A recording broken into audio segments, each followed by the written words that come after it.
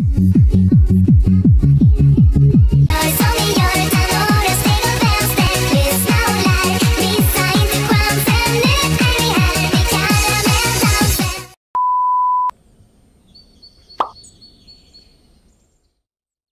guys, this is Sophie. Welcome to this channel and to this video where we are going to find out how a sim family of 8 can cooperate with a lockdown situation. So here they are, 2 grandparents and parents with their 4 kids, from toddler to teenager, literally everyone is present here, so I hope this is going to be fun. Just let me clarify something at the beginning. I have no intention to make fun of people who are currently in a difficult situation. This video is only for entertainment because let's be honest, we simmers all love to see our sims suffer. So the concept was to build a tiny house, meaning that it fits the Sims 4 tiny home requirements with 64 types of living area, furnished with the cheapest furniture, and lock a huge family inside and let them figure out the rest. As you can see, I gave them the most basic items to fill their needs. They have a TV, a bookshelf, even a fireplace, you know, to burn down the house. So everything is ready to go. So I guess that first day is gonna be full with awkward family moments, like grandpa and grandma's weird love sessions. But it's also important to think about new ideas for the future. Now that we are locked up, we should make a child. Totally. And the poor girl's like, what are you talking about? Haven't you learned from your mistakes? Meanwhile, Grandpa Abraham is the first to get to the toilet, while the world is literally on fire.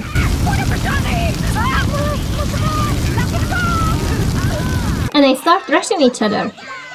Also, literally. Nice booty. Don't stare at my booty, please. Don't get me wrong, they also have nice family moments. Those kids have even reached platinum aspiration levels. And I know it's probably because they became friends, but really, I was not expecting anyone to be happy in this video. Oh, where are you running? Oh, that's reasonable. It's almost 7 o'clock, so it makes sense to get yourself a bed to sleep in.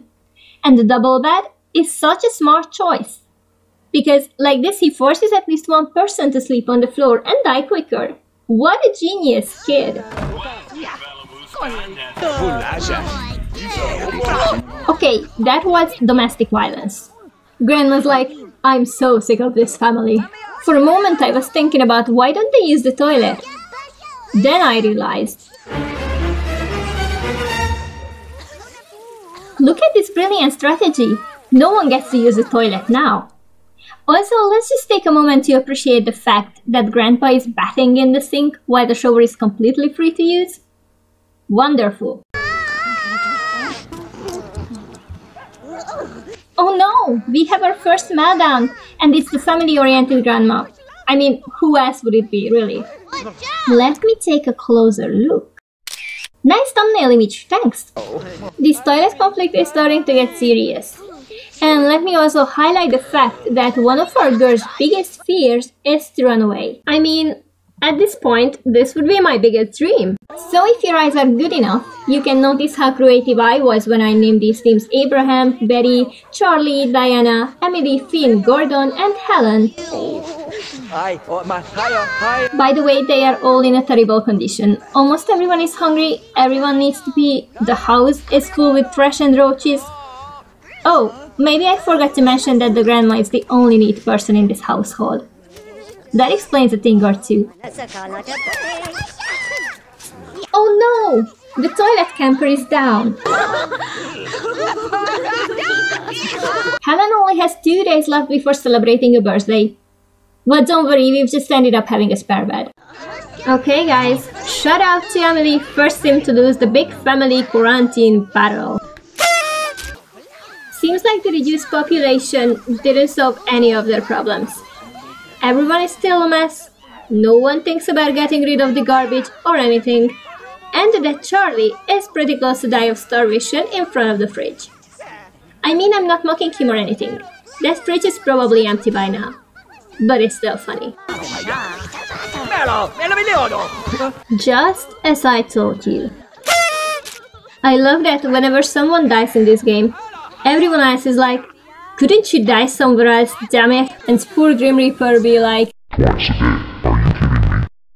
Anyway, Charlie is gone, only 6 of them left, the grandparents and the mom with the 3 kids. Speaking of which, at least we still have those kids. Oh, never mind.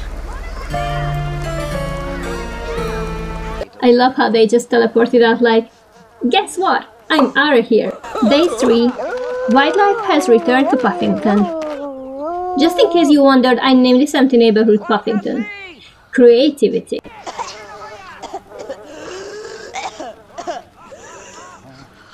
Okay, so it seems like everyone got sick by now. But look at the bright side. It's the top 3. They all can be so proud of themselves lasting this long. I feel like it's time to take our bets on who's gonna win this family quarantine battle royale thing that this whole gameplay just turned into. Not that I'm surprised, we've all seen this coming. Next one to fold is Grandma. I'm telling you, these guys are complete idiots. Top 2 guys, things are getting exciting. And I don't want to foreshadow anything, but Diana is doing way better than Abraham. Just look at her, she's crashing the fridge time to time, she's getting to bed when she's tired. But meanwhile, Abraham falls asleep on the floor and I don't even know how he gets food because I've never seen him open the fridge door once the entire time. Wait a minute, did you see that? Let's repopulate Earth. I guess Abraham decided to prove me wrong when I was saying Diana is doing better. Now, as you can see, he decided to block the way to the toilet to get an advantage. Smart! And he even came up with new food resources. It's Friday morning, so I guess we are pretty close to the end. And there it is. Diana loses the battle, which sounds kinda depressing, I'm sorry. But don't worry, at the end I won't save the game, so it's gonna be fine for all of them. So Abraham, congratulations, you won, and now you can start cleaning up the entire house. Look at his face. I was not kidding though, so come on. We have bills to pay, roaches to spray, bottles to throw out at the end of the day. I'm sort of a poet myself. I want the toilet to be clean. This has been a nightmare since the very first day. Oh come on, don't be sad, you won. Just clean that. Okay, you can take a shower if you insist, but then get back to work. Come on Abraham, I know you can do this. Just a couple more billion roaches left. And the toilet. Let's not forget about the toilet. The toilet needs to be cleaned. Oh, finally. This is the peak of the entire gameplay. The toilet is finally clean. Oh no, it's dirty again. You know what, never mind, let's focus on the roaches. This is a tiny room, you can deal with 2 tiles of roaches. Oh no, Abraham. I'm so sorry I was making you work too hard. I'm truly sorry. I didn't want you to clean this house and live happily forever after.